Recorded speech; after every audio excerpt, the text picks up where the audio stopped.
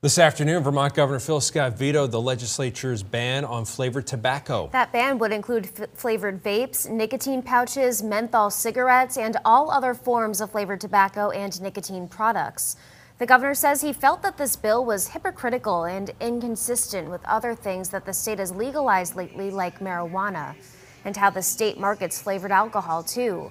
He also feels adults should have the freedom to choose what they want to do, adding he wants to see the Attorney General and others double down on online and underage sales. I've found people lose faith in government when policies have these types of inconsistencies because they contradict common sense. Furthermore, from a purely practical point of view, these products will continue to be widely available just across the river in New Hampshire.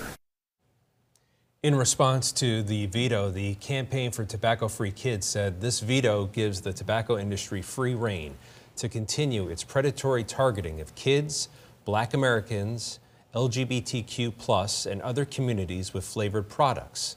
The Northeast Wholesalers Association, who supports the veto, says Governor Scott, quote, recognized that the law already protects young people by prohibiting sales to anyone under 21. That adults have rights and freedoms that must be respected, and that prohibition, quite simply, will not work. The timeline for a veto override is unclear.